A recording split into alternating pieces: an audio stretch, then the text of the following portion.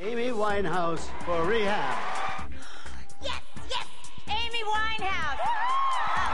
Everyone's favourite Beehive lover pulled off a 5 Grammy haul on Sunday night.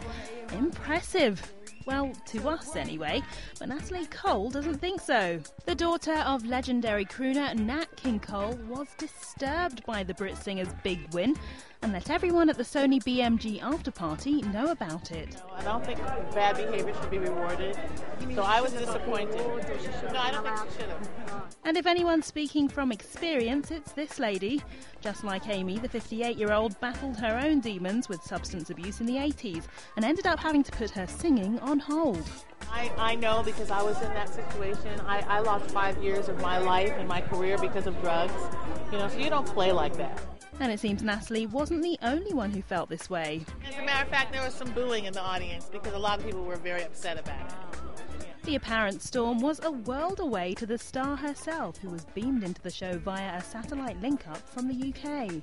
The 24-year-old is currently getting help for her addiction problems at the Capio Nightingale Rehab Centre in London. She checked in after a video emerged which allegedly showed her smoking crack cocaine. But the signs are that she's on the mend. How do we know? Well, just check out her surprisingly coherent acceptance speech. To Mark Ronson and Salama and me, to my mum and dad.